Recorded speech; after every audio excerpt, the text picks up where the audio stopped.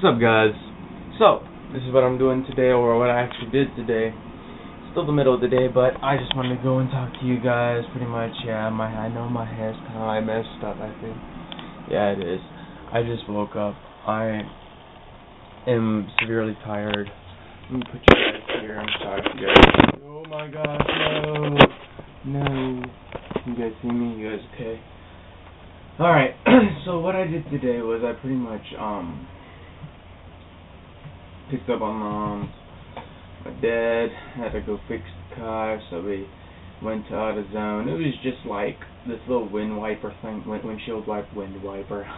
I'm wiping the wind. How do you do that? How do you wipe the wind? I don't think you can. Unless you're fanning it. Ha ha ha ha, very clever. Very ingenious of me. And I pretty much like uploaded pics and stuff on Facebook that I fixed up. I took pictures of yesterday, from the party and all. First of all, I just want to say Happy Father's Day to my father and to all the fathers out there. Go out there, stop watching this, and go spend time with your father. Not all of us were really happy enough to have a father for so long, or for as long as you have. Some people had fathers that just pretty much split, left their family right before, and so, if that happened to you, I'm very sorry, but you know what? You have your mom.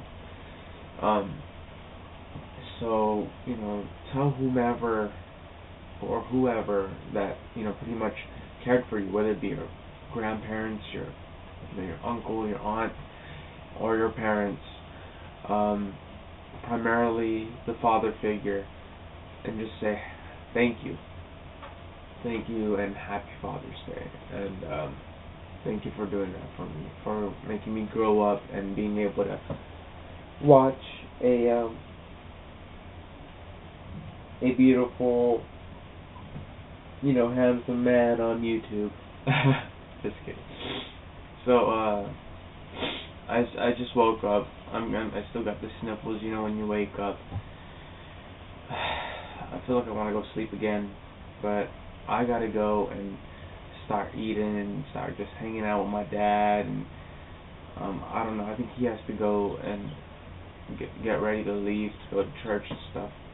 My dad's really committed. He's really dedicated to what he has in church and his duties and stuff.